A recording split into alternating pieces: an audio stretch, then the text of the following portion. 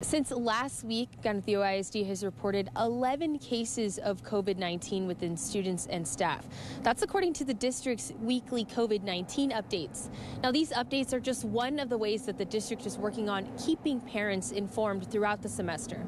It's about being student-centered, making sure that those students are served, again, with the safety, security, and health, but also with quality instruction. The district's new public health emergency manager tells ABC7 that contact tracing will remain in place this year. And while they're not enforced, she encourages students and staff to come to school with a mask on. Inside the classroom, faculty and staff will be promoting good hygiene for students, and they're also encouraging parents to keep their kids home if they're sick.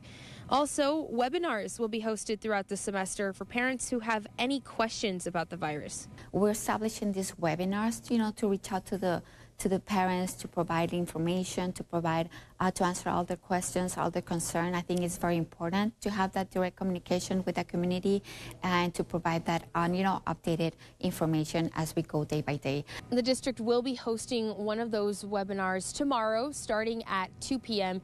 There will also be several vaccine clinics held throughout different schools within the district this week as well. We have all of those details on our website if you would like to participate, kvi8.com. For now, reporting from Canutillo Middle School, Brianna Chavez, ABC7.